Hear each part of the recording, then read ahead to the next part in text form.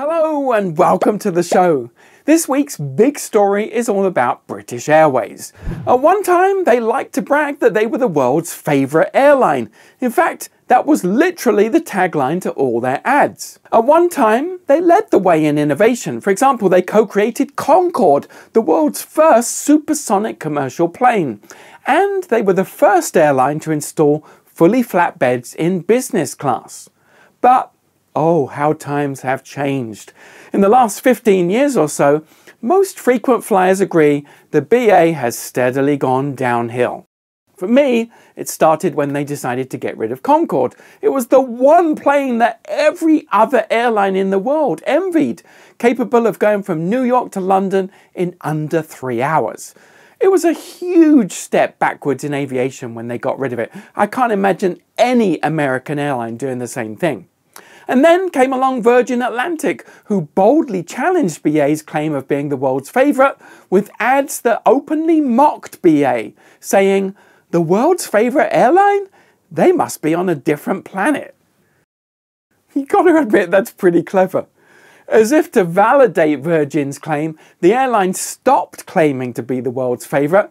They spent $60 million to ditch the British flag in a failed rebranding attempt, and after that catastrophe, they never really recovered. Nowadays, most travellers agree that there's not much to separate BA from the budget airlines.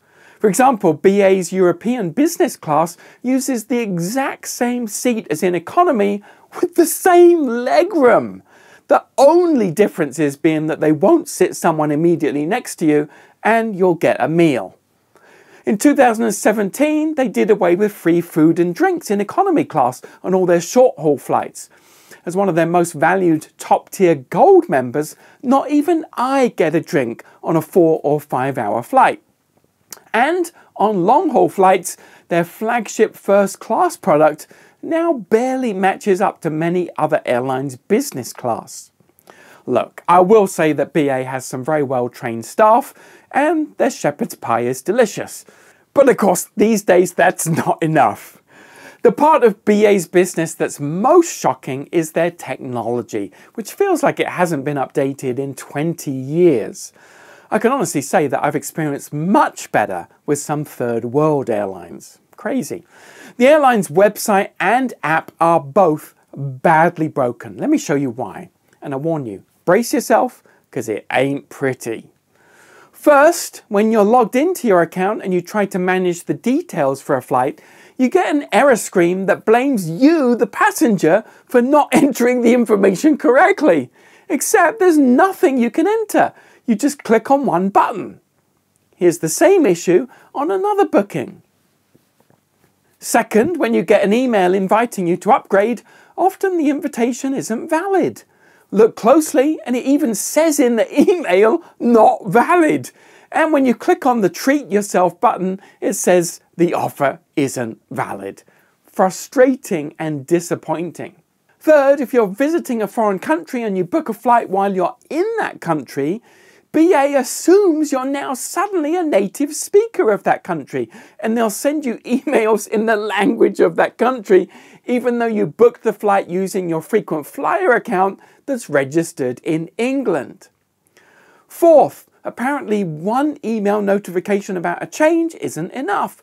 For a recent flight, BA sent me the same email 8 times on the same day. Fifth, when using their website, you'll often, and I do mean often, randomly get this error: internal server error read. Whatever that means. Sixth, when you're trying to retrieve a boarding pass from the app, you'll get this error: an SSL error has occurred and a secure connection to the server cannot be made. Again, whatever that means, I don't speak geek. Seventh, when you're in the process of making a booking, right at the end, when you're waiting for the confirmation that the payment went through, it'll sometimes crash and give you the message, "A system error was encountered during the confirmation of your booking. You are strongly advised to contact British Airways for confirmation of whether your booking has been completed." Yeah, no kidding. And of course, there's no number to call, no reference, and basically no reassurance whatsoever. You just have to wait on hold and hope that the transaction went through. And if it didn't, you're back to square one. 8th, after receiving an email inviting me to check in within the 24-hour window, I go online, scroll down, and it says, online check-in not available, self-service check-in not available, and airport desk check-in not available. Wonderful! So how exactly do I check in then? 9th, here's a classic every BA frequent flyer is all too familiar with. You use the app to check in, click the blue button, a message says, checking your flight details, and then this happens. As in, absolutely nothing. The white screen of death, I call it. And if you continue to wait, you'll be waiting a very, very long time because nothing happens no matter how long you wait. Here it is again, another day, another flight, and again, nothing happens. Unless you count a white screen as something happening. 10th, if you do manage to start the check-in process, the system will sometimes put you in what I call the endless loop of frustration. You click on confirm seats and check in now, and all it does is jump back up to the top of the same page, like this. And again, and again, and again. 11th, you get an invitation to upgrade, and when you go online it says, we're sorry, the special offer upgrade is sold out on your outbound flight. Available upgrade options are shown below. You scroll down and you see the contradictory message, this flight is not available for upgrade.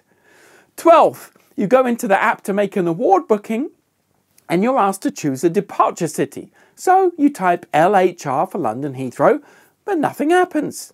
So you type Heathrow, and again, nothing. How can BA not know the name of their own hub? So you try another well-known airport like LAX.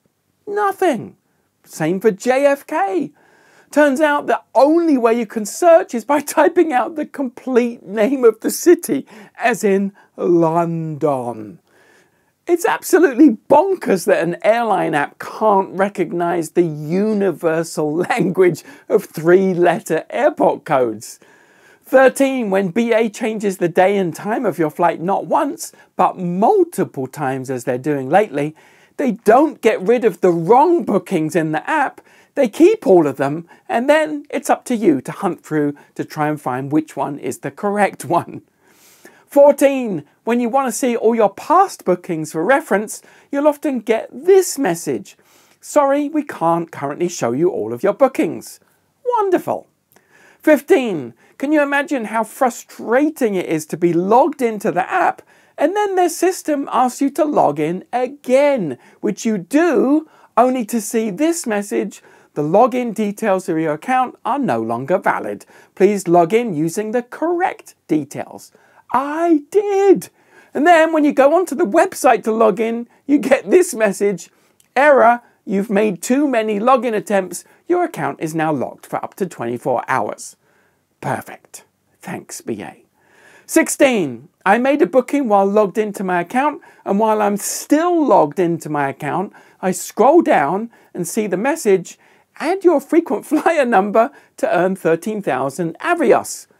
Can you believe this? The system didn't automatically attach my frequent flyer number to the booking, even though I'm logged into my own account. I had to do it manually. And finally, number 17, this is the classic that I'm sure just about every frequent flyer on BA experiences all the time. This is where you're logged into the app and it confirms you're logged in at the top. You're ready to make a booking, and the first thing it does is ask you to log in again, even though you're already logged in. It is so frustrating. Now, these are just a few examples. These things happen to me regularly. It's so incredibly frustrating to try and book or manage flights with BA's broken technology. As you can see from these news headlines, BA's IT failures have been well documented for years.